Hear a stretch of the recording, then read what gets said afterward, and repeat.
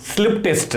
What is the purpose of doing slip test? To find XD and XQ in which machine? In salient pole synchronous machine. Either alternator or motor. Okay, salient pole means poles will be projected like this thing. Poles will be projected. It won't be uniform. In this machine, we have to find the XD and the XQ. That is direct axis reactance and quadrature axis reactance. How to find this thing? Okay, the method to find this, the method is called slip test. So okay, what we are having? This is the alternator. That is salient pole alternator we are having. This is stator and this is rotor. The stator is given with three-phase supply via an auto transformer. Okay, via an auto transformer we are giving supply. How much supply we are going to give means just 20% of rated voltage. Suppose our alternator rating is 415 voltage means 415. What is 415? 20% means 83 voltage. 83 voltage only we are applying. When we give apply 83 voltage to the stator, what will happen? Here rotating magnetic field will produce, because whenever a stator or star connector or delta connector is given with three-phase supply, here rotating magnetic field will be produced. So in synchronous motor, what we will do? We will rotate this field to synchronous speed and we will do magnetic locking. That is the thing. That is, this is already this rotating magnetic field which is flux, but this we will interconnected. Okay, that is magnetic locking will occur. The thing is that here it is not like so. Here the thing is that here we are giving how much voltage we are applying? Just we are applying only 20% of the rated voltage. When we apply 20% rated voltage, rotating magnetic field will be produced. Its speed will be synchronous speed. Both will be K. But the thing is that its magnitude, the flux magnitude will be very less, because the supply voltage is very less. Only 83 voltage. That is 20% voltage only we are applying. The voltage, the flux generated will be, the magnitude of the flux will be very less, but it will be rotating magnetic field which is rotating at synchronous speed. This here is shown here. Okay, here. Okay, what about the rotor? Normally the rotor is, what is the purpose of rotor? Will give DC supply. Here we are not at all going to give DC supply. If I won't give into DC supply, it won't convert it into magnet. That is an electromagnet. Okay, but the thing is that by using a prime mover, I am going to rotate this rotor. By using, what is the prime mover? For example, turbine, any turbine. In a laboratory it will be shunt motor. Okay, by just less than the synchronous speed we are going to rotate. See, so okay, now I will switch over to here. Okay, here this is the stator. Okay, stator, it is rotating at what speed? Synchronous speed. Which is rotating? Physically it is not rotating this. Only rotating magnetic field is rotating, but its magnitude will be very small. Which magnitude? Flux magnitude will be very small. And stator, what is the stator? Sir, this is rotor. Which is rotor? It is not given with any DC supply. So it is not an electromagnet, but this is rotating. At what speed it is rotating? Slightly less than the synchronous speed. Not synchronous speed, slightly less than the synchronous speed. How can we control? By controlling the prime mover, because this is controlled by the prime mover. By controlling the prime mover, I can adjust the field, that is rotor, to rotate slightly less than the synchronous speed or more than the synchronous speed. No, not necessary. We will always rotate slightly less than the synchronous speed. Okay, now what speed this rotating magnetic field is rotating? Ns. What speed this rotor is rotating? N.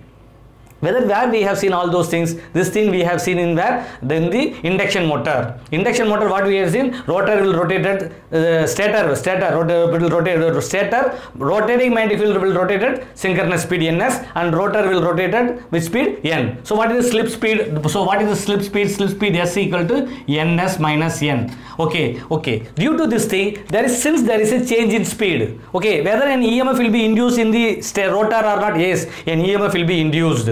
Another thing is that whether this coil is short circuited? No. In induction motor, the secondary coil circuit will be short circuited. The rotor coil will be short circuited. So current will flow, all things will happen. Here it is not short circuit, open circuit only. So an EMF will be induced in this rotor. Okay. Here the thing is that this is rotating at synchronous speed. This is rotating at less than synchronous speed. N speed it is rotating. There is a slip difference. Due to slip difference, an EMF will be induced here. Okay. Whether what will happen at the time? What will happen means, see, whenever this air gap, whenever the air gap, see, I am taking three phases are there, R dash, Y dash, B dash. Three phases are there. I am taking only one phase at a time. I am taking only one phase at a time. Only I am taking R phase. Okay. Whether this rotor will cross this rotating magnetic field, yes, this rotating magnetic field, because it is rotating faster than the rotor not frequently, because it is at 1 second how much time it is, 1 minute how much time it is rotating. If it is a 4-pole machine, it is 1500 times it is rotating. If it is a supply frequency is 50 hertz. So what will happen? This will always cross, this rotating magnetic field will cross the D axis and Q axis. This axis is called D axis. This axis is called Q axis. Okay, it will always cross. It will always cross. when it crosses a flux of 5D is induced in this coil.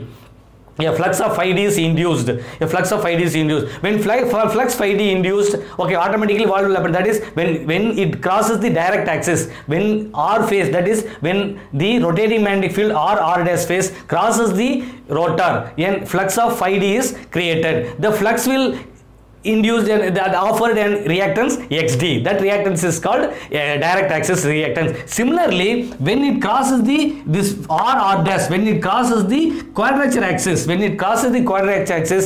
induced an EMF is called quadrature axis flux. It's induced an flux is called quadrature axis flux. Okay, that will offer an reactance which is called XQ. Okay, when XD is there, the current will be very low. Okay, when a current will be there, the voltage will be high. Similarly, when it crosses the quadrature axis, the offer reactance is XQ. At the time current will be more, at the same time voltage will be less. So what will happen? See, this is happening in 1 minute. How much time? Many times it will happen, because this is slightly only, it is rotating at higher speed. This is rotating at ns, this is rotating at n speed. But even though it will crosses the n r dash, this rotor will crosses this r dash will cross the rotor. Frequently it will cross. So when it crosses the air gap, without air gap, that is when it crosses the direct axis, the voltage will be maximum and the current will be minimum. When it crosses the quadrature axis, the voltage will be minimum and the current will be maximum. So what will happen? In the voltmeter and ammeter, it oscillates. The voltmeter is also oscillates and the ammeter also oscillates, because it's both are rotating. So it's whenever the rotating magnetic field crosses the rotor, this will happen, this thing will happen. Okay, automatically what will happen? So that the voltmeter will oscillate to maximum to minimum value, and ammeter also oscillates to maximum to minimum value. When it crosses the direct axis, when the rotating magnetic field crosses the direct axis, the voltage will be maximum and current will be minimum. Similarly, when it crosses the direct axis, quadrature axis, the current will be maximum, voltage will be minimum. The thing is that we have to find maximum voltage, minimum voltage, and maximum current, minimum current. Both the things we have to note down. That is maximum voltage, because it will oscillate, that voltmeter will oscillate. We have to measure the voltmeter maximum value, minimum value. Here also maximum value, minimum value. Here we have to note down the maximum value and minimum value. Here also we have to find the maximum value, minimum value. Then we have to apply the XD. In formula, XD equal to maximum voltage per phase, because here we are measuring line voltage. We have to convert it to phase voltage, since it's star connected, divided by √3. So maximum voltage per phase divided by minimum current per phase, because when XD is offered, the voltage will be maximum, current will be minimum. So XD equal to maximum voltage per phase divided by minimum current per phase. Similarly, XQ equal to minimum current per phase divided by maximum voltage per phase. Okay, voltage per phase. This is the formula applied. We have to apply formula and we have to find the value of XD and XQ. So the slip test used to find XD, XQ in salient pole synchronous machine. If you go for non-salient pole synchronous machine, there will be no 2x won't be there, only 1x, and the unit is 1 ohms. Okay, only but here there are two reactances are there. One is direct axis reactance, other one is quadrature axis reactance. Okay, so this is the slip test. Okay.